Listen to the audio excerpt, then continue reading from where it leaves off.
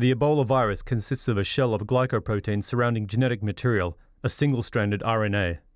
The glycoproteins attach themselves to receptors on human cells so as to invade them. Once inside a host cell, the virus releases its genetic material and starts replicating viral RNA. Newly produced proteins then envelop the RNA to create new viruses, which then leave the host cell in search of new cells to infect over and over again. In the quest to find a cure, researchers injected a lethal dose of Ebola's deadly Zaire strain into Chinese rhesus macaques. They then wrapped a synthetic siRNA combined with a protein called Argonaut in fat molecules and injected the drug into the macaques to target 3 Ebola genes responsible for virus replication.